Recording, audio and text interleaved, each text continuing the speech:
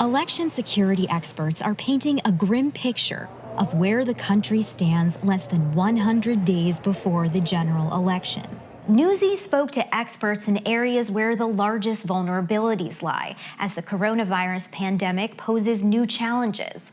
We started with mail-in voting, an option that many Americans may take out of safety concerns. We are in store for a lot of chaos and confusion on Election Day if we don't take quick action. The $4 billion that election advocacy groups have called for hasn't been allocated by Congress to states. They are making choices about whether or not they're going to provide postage for vote-by-mail ballots or whether or not they have the money to send mail ballot applications. We also have some states that are extraordinarily rigid in a way that has been found to be discriminatory about how they actually count the mail ballots that they've seen.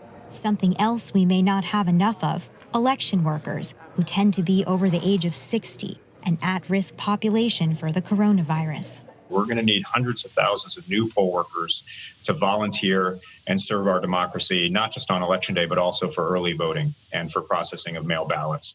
That's going to be a challenge. Polling sites themselves will be tested on November 3rd. The number of polling sites that are appropriate is much less than what we've seen in the past because we need sites that are large enough that can accommodate social distancing.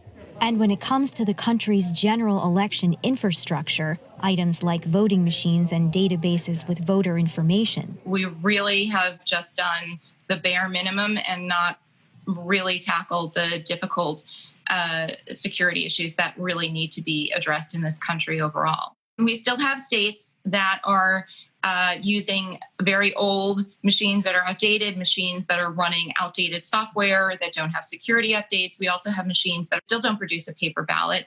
Cybersecurity experts say states and localities have taken significant steps since 2016, but they often fall short. This is really basic stuff, like making sure you've got all the security patches installed on your systems, making sure you have decent passwords, using two-factor authentication. And from an attacker's perspective, that's the low-hanging fruit. It might be that with all the publicity of Russia trying to tamper with our elections, other countries might want to get in on the game too. You know, why should Russia have all the fun? The last question Newsy asked of a disinformation expert: how prepared are we for an onslaught of falsities on social media? And there, a hint of progress. I think we are, as a society, better prepared in 2020 than we were in 2016. Part of that is the social media platforms. They're definitely trying to identify foreign operations and developing policies to dampen some of the more domestic operations as well. The efforts to manipulate us are going to be more sophisticated in 2020 than they were in 2016. But my hope is that we were so naive in 2016. The platforms were naive, individuals were naive, our government was naive.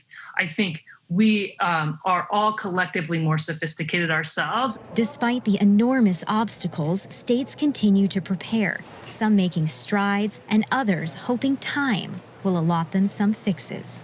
Sasha Ingber, Newsy, Washington.